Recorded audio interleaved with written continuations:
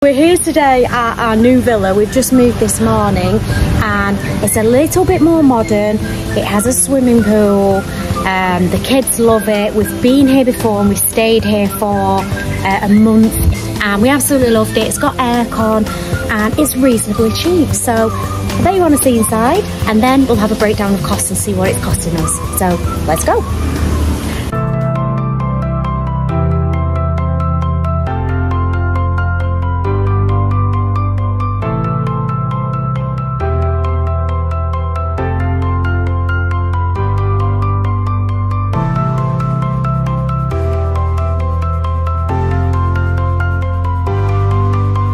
Okay, so how much are we paying for this more modern Bali villa for a family of 4?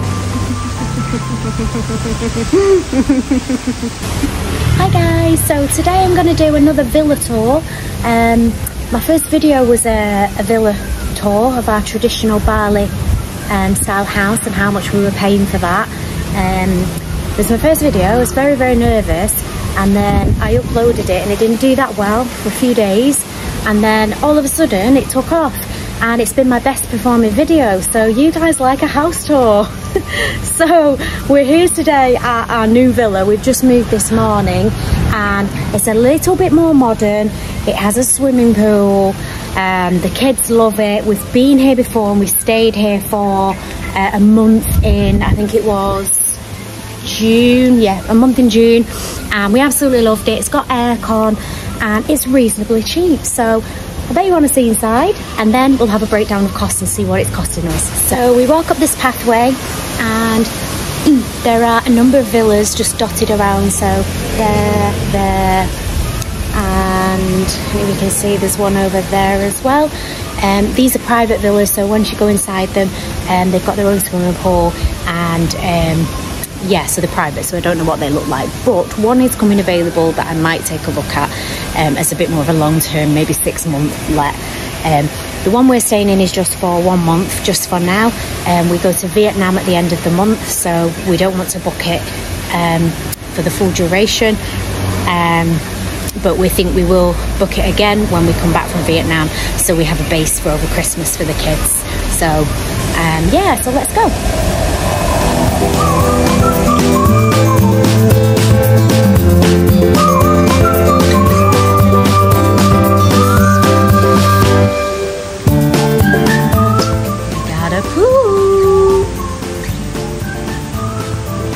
We've got beautiful trees, frangipanis.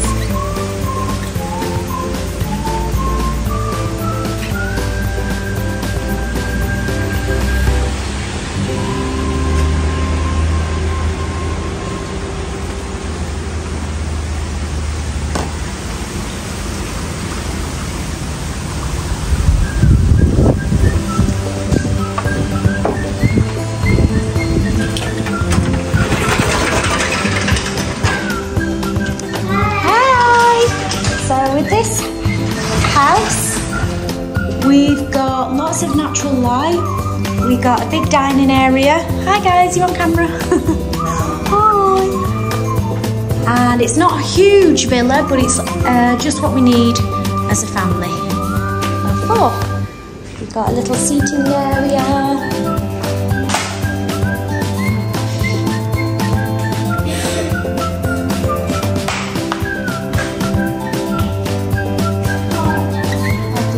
Beautiful pool outside, tons of natural light. This is where we work in the morning. Nice enough kitchen with everything we need to cook in.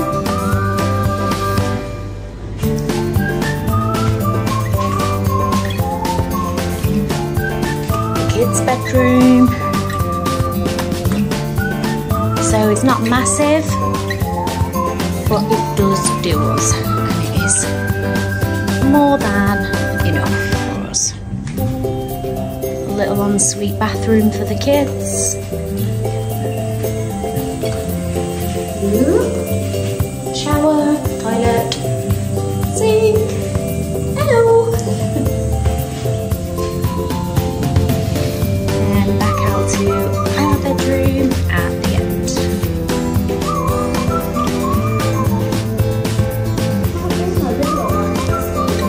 this area is where we do yoga in the morning and some exercises. We have a swim in the pool in the morning. And then we come through to the master bedroom. Let's go aircon. Just concept. And then we'll head straight through to the bathroom.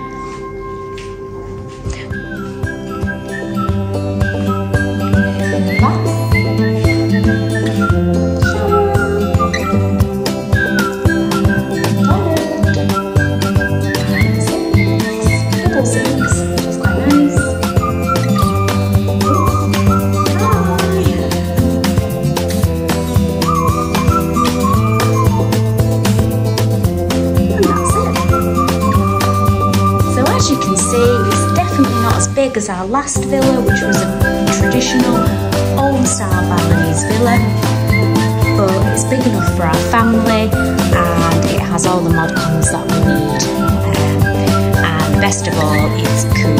It's so cool in here compared to where we were. We have a pool for the kids and we have lots and lots of natural light, so yeah, happy.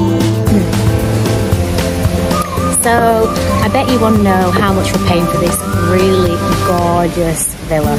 Okay, let me just get a spot where I can sit that isn't in the inside because the kids are being really noisy. And let's have a breakdown of costs. So I think I mentioned too that at this villa the bills are all included. So at the old villa we were at, we were paying the rent plus electricity costs, which was on like a prepaid meter, and what else? What other costs did we have? I think that might have been it actually. But the electricity was expensive, and it bumped the rental up by £100 per month. For any prices that I put up in pounds, I'm going to put some conversions down here for you rather than think on camera and not be able to work it all out. So yeah, £100 a month it was costing for the electricity.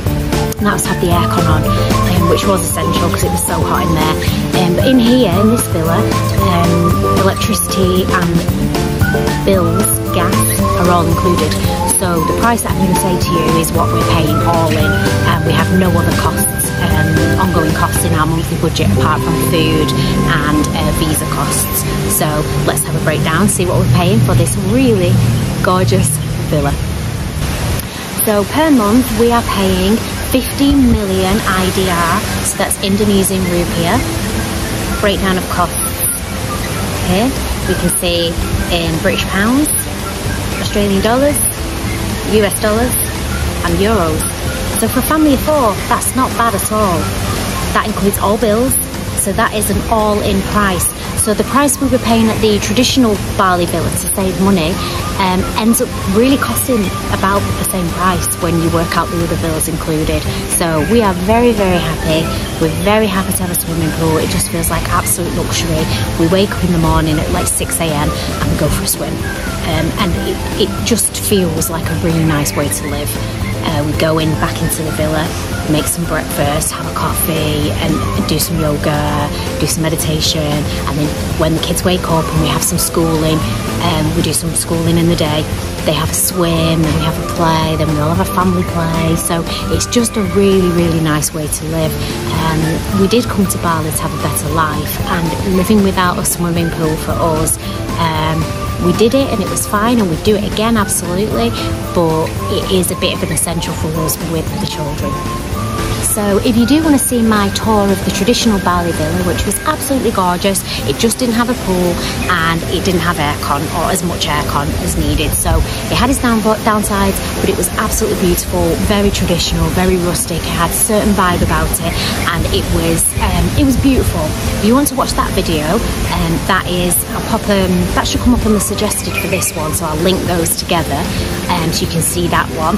You can also see how nervous I was on it as well, so give it a little like, because it was a bit embarrassing. I was a bit nervous. Okay, so let's go for a little walk around the pool.